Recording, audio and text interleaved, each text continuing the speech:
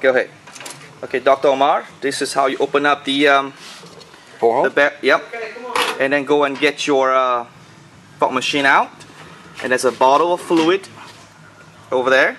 And then you open up this cap right here and put the fluid inside. Okay? And then you just put it back in there. Okay? And then close it. And then what we do is we come over here. There's a button for the fluid, and you just turn that on, and it should have a red light showing. And then after a while, like 3-4 seconds later, you should see the smoke coming out. Okay, it should come out as much as this, like this. So it's a pretty abundant of smoke coming out.